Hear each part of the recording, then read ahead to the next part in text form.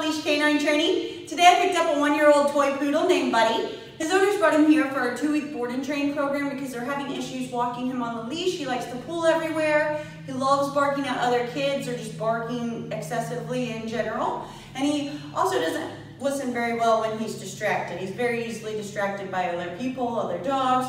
So I look forward to working with him and showing you his progress over the next 2 short weeks.